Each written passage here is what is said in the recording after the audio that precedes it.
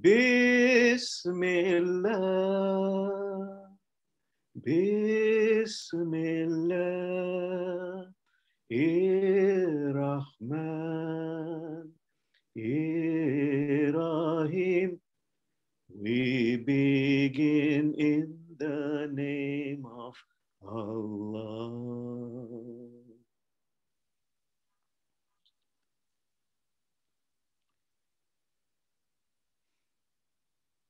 So, my dear friends, my colleague and co-founder of ICS, Karen Linkish, she gave me an article to read, something probably you've probably read yourself, where Pope Francis talks about how critical it is in this century to let go of the throwaway culture.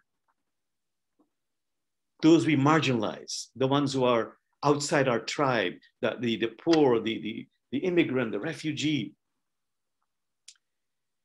and really engage in the culture of encounter. Think about it. This is what is critically needed for us if you really want to foster an era of peace, of togetherness, of higher understanding. Am I engaging in a culture of encounter, to have the grace, the courage to go outside my tribe and connect in a human way with the other, the ones I disregard. So I thought I would start by asking myself, what is the culture of encounter with religions? This is a house of worship, Interfaith Community Sanctuary. And the moment we come across the diversity of religions, we come up with this terrible problem, difficult problem, overarching problem, the problem of exclusivity. Chosen people, the only way, my book is superior. You know, before COVID, I used to really enjoy going to speak in schools. Sometimes elementary schools, middle schools, high schools. And once the topic was about religion, and this one person, I can't remember, one kid, young boy, I forget, during the presentation or after, he was saying, wouldn't you say that this issue of exclusivity is actually a mental health issue? I said, what do you mean? He said, well, you know, it's like a form of hallucination. Another person, it was a girl who said, isn't this exclusivity a form of racism? You can't go to heaven because of the color of your belief. Isn't it a spiritual racism? You know, those beautiful insights by these innocent children really splashed in my chest. And it was true, it is true. So I love to try to understand this exclusivity and yet not be judgmental. Some of you might be familiar with this book, The Gift by Hafiz. There's a wonderful poem. I don't know it by heart, but it symbolizes what is this exclusivity. It's called Lousy at Math. Once a group of thieves stole a large diamond, larger than a goose egg. Its value could have easily bought 1,000 horses and 2,000 acres of the most fertile land in Shiraz, that's in Persia. But the thieves got drunk that night to celebrate this great haul. But during the course of the evening, the effects of the liquor and their mistrust of each other grew to such an extent that they decided to divide the stone into pieces. To divide the stone into pieces. of course, then the priceless became lost. Most everyone is lousy at math and does that to God. Dissects the indivisible one by thinking, saying, this is my beloved, he looks like this and acts like that. How could that moron over there really be God?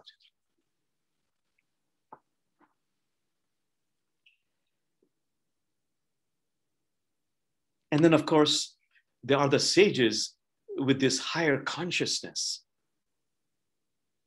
where we all need to be. Like that 8th century beloved female sage, Rabia, who exclaimed that, in my soul, there is a mosque, there's a church, there's a temple where I kneel and everything dissolves in God.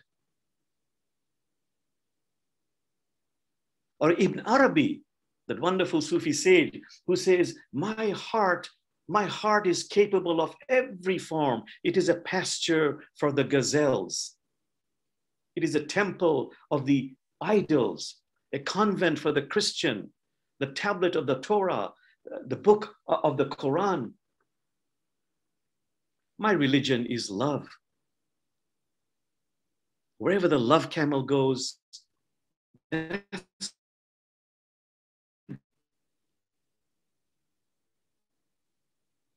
so just be with this, that we need to overcome this curse of exclusivity through the culture of engagement, of encountering the other in a loving, compassionate way. Am I doing that? Are you doing that?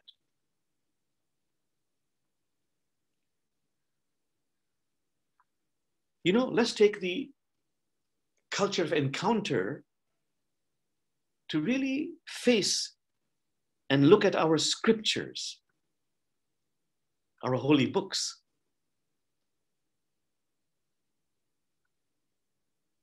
You know, when I work with Rabbi Ted and Pastor Don McKenzie, we talk about those beautiful teachings in our traditions of oneness, of unconditional love, of compassion, justice. But do our revelations conform to those beautiful teachings, beautiful values, beautiful principles? That's why we say every holy book has two kinds of verses, particular and universal. This is something I like to repeat again and again for my own sake, that there are these two kinds of verses. Let's be aware. Particular verses are in desperate need of historical and textual context. Universal verses are timeless, placeless, filled with wisdom. The problem is when I take a particular verse and I advocate, preach that as a universal verse. Or to exalt my religion, I will take a particular verse from another religion and compare that to universal verse in my religion.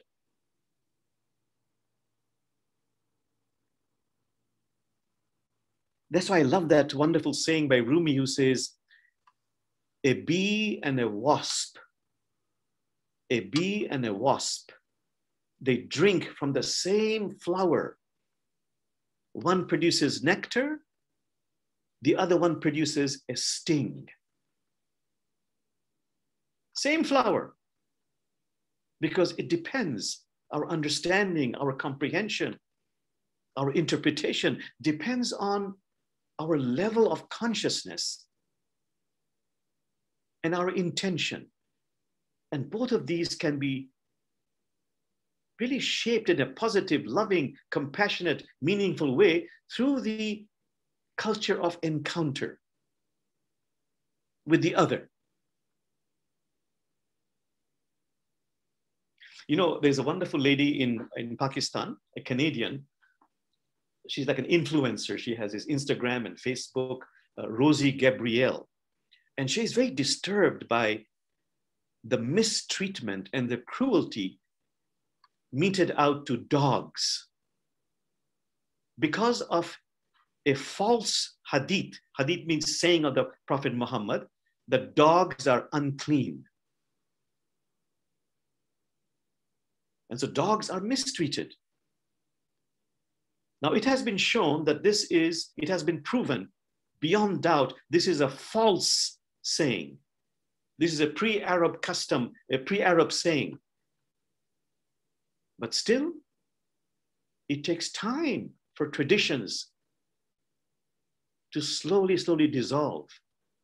So Rosie Gabrielle, you might want to check her out. She uses verses from the Quran and the other authentic hadith to show how we need to encounter our prejudices to overcome these biases.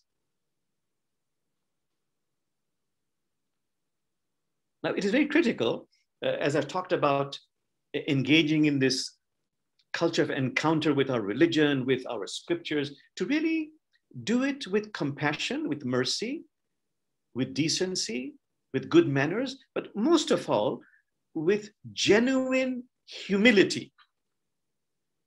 And mark my words, genuine humility. You know, the same story is in all the three monotheistic traditions. Let me take the Jewish version of it.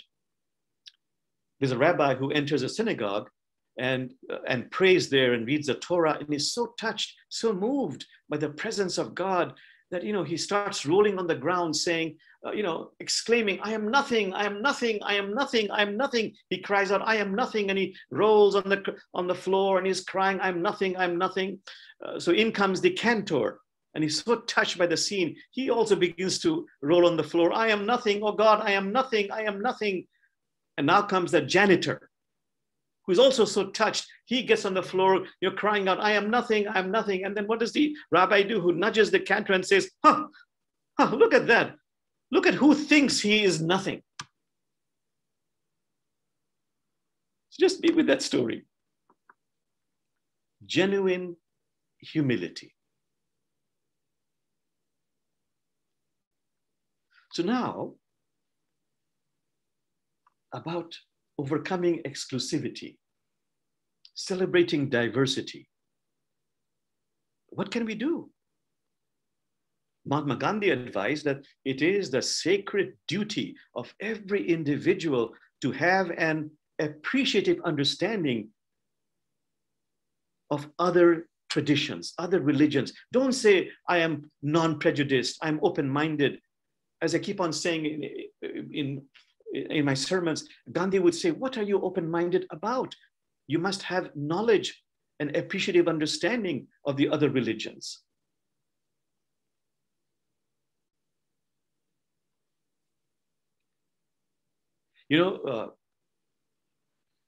I love to tell people that if you're rooted in one tradition, that's your major, as per the American concept of education. That's my major. Also, please adopt a minor. People in colleges have majors and minors. So my major actually in my life is Islam, but my minor is Buddhism. And I tell them, try it. And you'll find that this deepens and waters your roots in your own tradition. Many other things, but most important, if I go with the culture of encounter, take a risk and meet the other who's different, who disagrees with you. You see, in our interfaith work,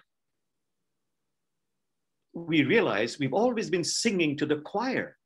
It could be in hundreds or thousands, but it's people who usually agree with us. If you really want to create change, like the Pope says, go out and meet the other at their place. So once I and Ted and Don, we decided to do this. I think Don couldn't come that day. That's a Christian pastor. So I and Ted went to this huge mega church when they have services, they have over 5,000 people. And we sat down and we listened to the sermon, and the pastor, who was very conservative and evangelical, believes in this is the only way. He began to speak, and he said, you know, if you meet a teenage unwed girl and she gets pregnant, don't criticize her. Be like Jesus. Help her. If somebody has AIDS, don't criticize. Be like Jesus. Help that person. Reach out. Be of service. You know, it was so good that Ted, my rabbi friend, he nudged me and he said, Jamal, this is so good. This is disappointing. As if almost on cue, the next sentence that came out of the pastor was, but if you want to be filled with hate, bitterness, anger, be a Muslim, be a Muslim, be a Muslim, be a Muslim. And of course, you know, our group was very aghast, but I was very excited. Why? Because I would have a chance to talk to this person. So when we, you know, it was a arranged meeting, so we met the pastor and I told him, Reverend, you know, in Islam, Jesus is highly honored, but as a prophet. And Jesus would never have said this thing, what you have said. He ignored me. I said it a second time. He kind of looked at me, you know, didn't say anything. I said it a third time. He said, Jamal, why are you so worried? Next time I'll pick on some other people. I said, no, that's not the point, you know, that Jesus would never have said this. And that's Christianity. But you know what that did, that encounter? It gave us the opportunity to talk, to engage. And we decided to meet again. And we talked about, well, we can't agree on certain things. And by the way, he said, you know, I'm not as radical as my congregants are. But I sometimes speak like that because he has to cater to their views. Anyhow, we agreed on a service project. This conversation, this dialogue, this interchange of ideas, it led to, okay, let's work on Habitat for Humanity. A lot of us, these very conservative congregants are helping to build homes for the poor. It so happened, we said, let's join this particular one, and they're building a home for a Muslim, for a poor Muslim family. And he said he had no objection at all. And in the course of that, some of the congregants from his group, their hearts began to open up. It came through encounter. That's one story. The other story is, I knew of two very conservative, angry Christians who were allergic to Islam. So I made it a point to get to know them on a human level,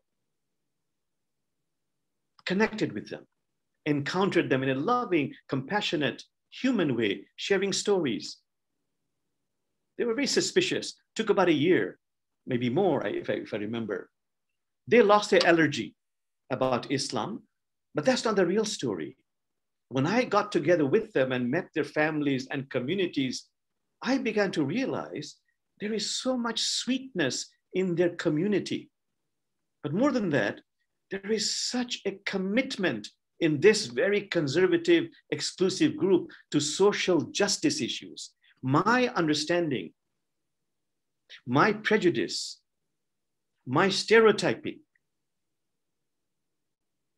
of conservative Christians, that began to expand and change. So the real story is, I got changed.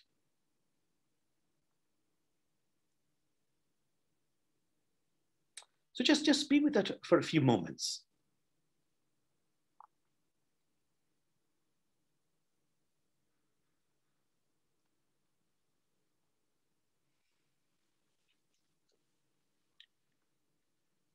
So now when Pope Francis talks about the throwaway culture, the poor, the marginalized, the war refugee, the refugee who wants to cross across the border. You know, I will never be able to understand their pain, their anguish. I can have empathy, but if I say I understand your pain, that's not true. So what can I do?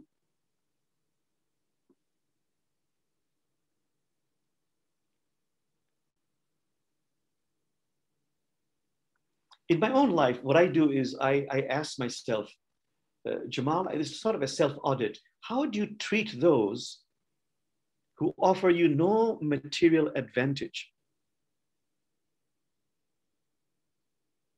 Jamal, how do you treat those over whom you have power?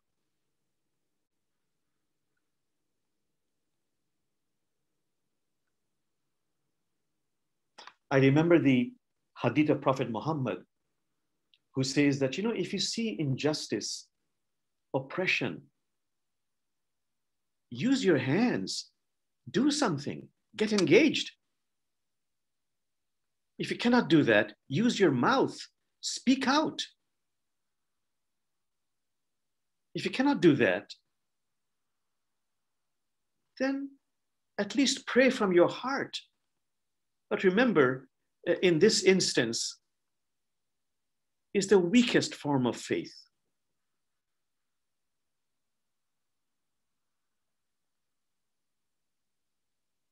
One last thing I do, and I talk about this all the time, is when people suffering, and I know I can never really empathize deeply because I can never really connect to their authentic pain and anguish. I always remember this story in the Islamic tradition, in the Quran, and I've said this many times, before God sent down unborn humanity down to earth, God gathered everybody and said, am I not your sustainer? And we got so excited. Yes, yes, you are a sustainer. And then, this is not in the Quran, but in the legend, as it were, God takes us to a huge cosmic tree. And the big branches, and on the branches are packages of different sizes, small, medium, large. And God says, I'm sending you to earth. It's a world of duality. These are packages of suffering. There'll be joy. There'll also be suffering. Before you go down, take a package. And then the nobler ones among us, they chose to take the larger packages. So when I see people suffering, and I know I can really never really fully empathize, in my own way, I ask myself, how can I be of service authentically? And with a sense of, and it's very important for me, with a sense of deep, deep gratitude.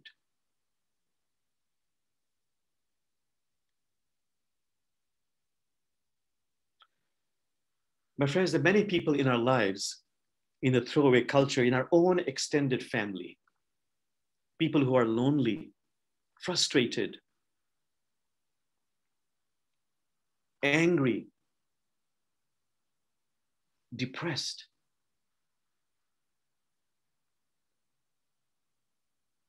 You can do something in your own extended family, in your community. They might be mean, they might be unfriendly, they might be aggressive. But all the great sages say, please understand one thing, they are suffering. They are suffering. So I got out the same book. There's a passage about the fact that, do you understand these people who are mean, who are unfriendly, who are aggressive, they are suffering. This is called a cushion for your head. Addressing those people.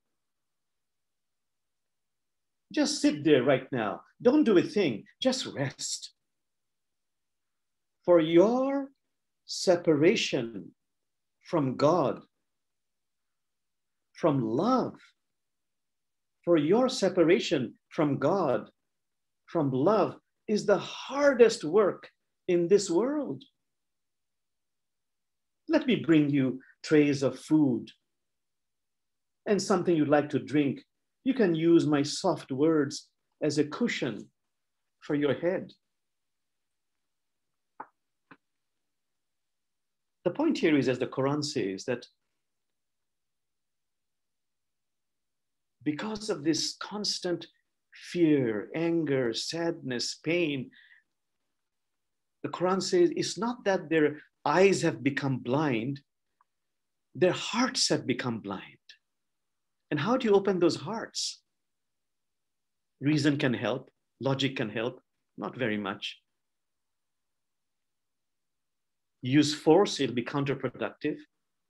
We have to create the environment of compassion, of love, of connection.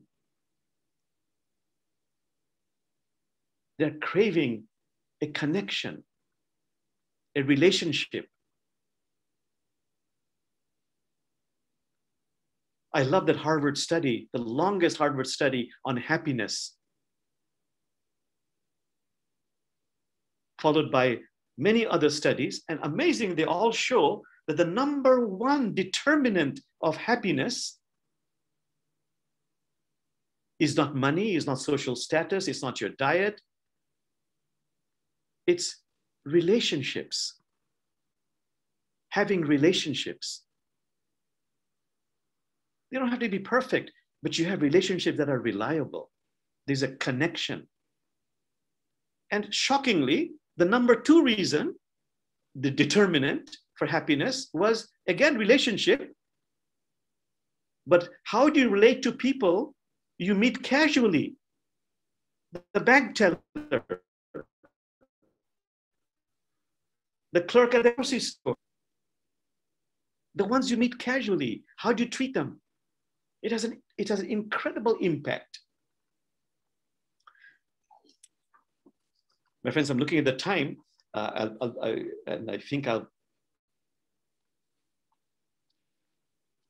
bring it to a close. It's critical that also, if I want to engage in the culture of encounter with compassion, with understanding, with love, I have to do the inner inconvenient work of being compassionate, loving with myself, of connecting with myself. You know, this is reminding me of my friend, late friend. Some of you might know Robbie, who passed away. Reverend Robbie was a pastor here, but he used to do the Course in Miracles, was a very popular teacher. And he would say, the main thing you need to do is be at peace within yourself. And that by itself will create peace around you. But are you at peace? And he gave examples in his talks that he was not at peace because he remembered when he was a young man, he used to work in a bank and he used to collect money from one particular huge national company that had parking lots. And his job was to count the money, but he would steal a part of the money because there was so much money, they wouldn't notice. And how would they notice? He's the one counting. And so over the years, he stole money. And he had this guilt. He wouldn't want to be compassionate with himself or connect with himself. And so one day he said, let me overcome this guilt. Let me do this work. Let me ask for forgiveness. So he calculated the amount of money he had stolen, wrote a check, and wrote a letter apologizing to the CEO of that national company. And that gave him so much peace. And he said people around him felt peaceful. And he said the CEO told him that when he read that letter, he was so touched that he began this process of forgiveness for himself. He talked about this letter to his employees who duplicated the same practice of doing this inner inconvenient work. So what can you do to be at peace? 2 quick points in 2 minutes. It is critical to really build community. Have a circle of love. People can be very small, 2, 3, 4 people you love, you trust. There's an aspiration for truth. And Prophet Muhammad said, you need this circle of love because these are the people who can help you mature into a more developed human being. So the famous saying of Prophet Muhammad, who said, your spiritual practices are only as good as those of your closest friends. Your spiritual practices, Jamal, are only as good as those of your closest friends. So choose your friends wisely.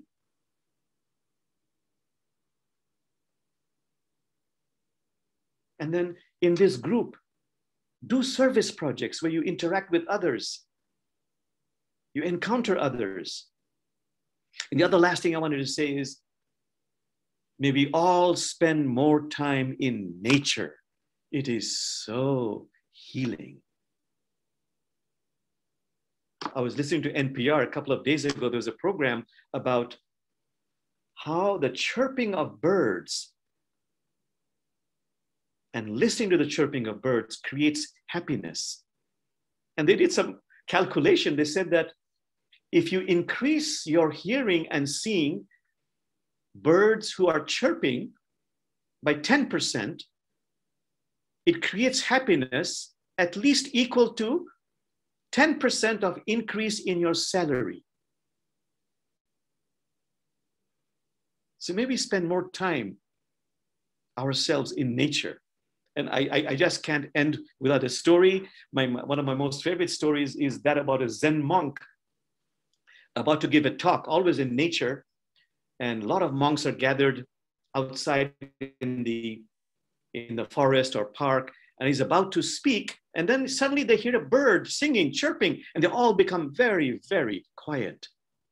They all listen to the singing, to the chirping of the bird.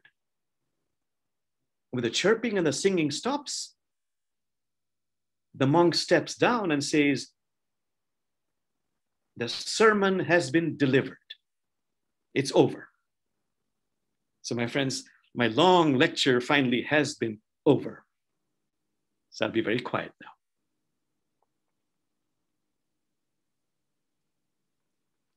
Focus on your nostril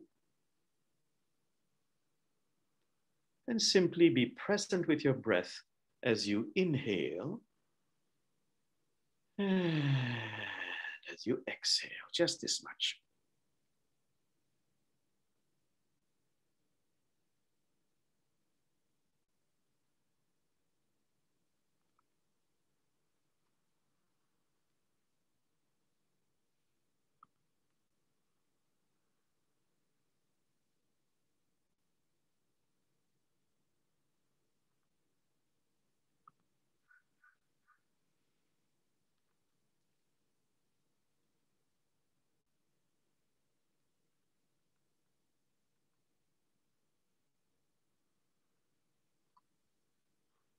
Okay, letting go of this, still eyes closed, focusing now on the first chakra or the lowest part of your spine, the sacrum area, and now making an intention to send a beautiful cord of divine light flowing from the sacrum area all the way down, deep, deep, deep into Mother Earth, connecting us to the womb of Mother Earth.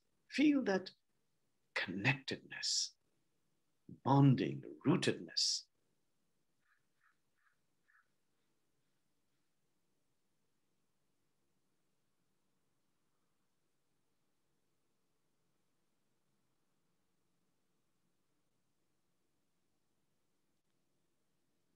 Okay, letting go of this now.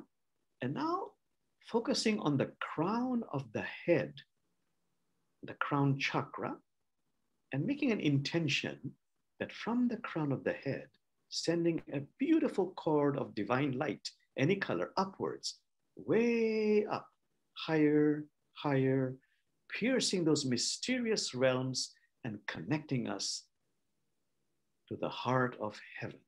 Feel that connection, the blessing of that bonding.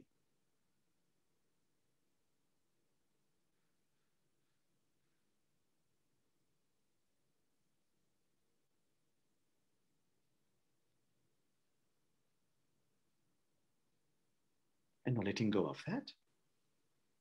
The last step, focus on your heart.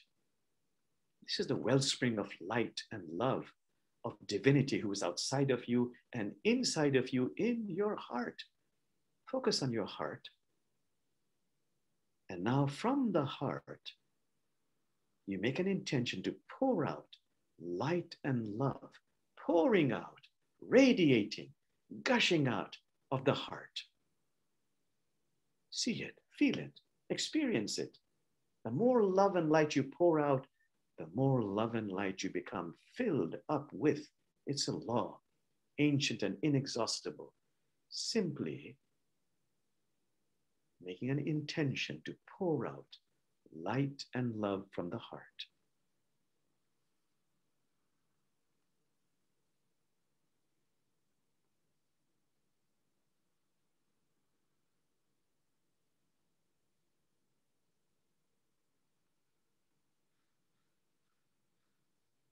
And the great sages suggest that this is a great practice, both in meditation and also in your waking hours, as often as you can remember to focus on the heart and just send out light and love to trees, to animals, to people you don't like.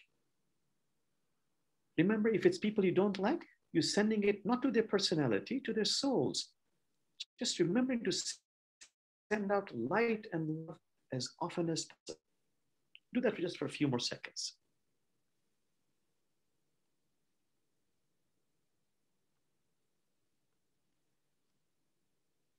I'll do a chant and then open your eyes at the end of the chant. Bismillahirrahmanirrahim. Bismillahirrahmanirrahim. La ilaha illallahu. La ilaha illallah.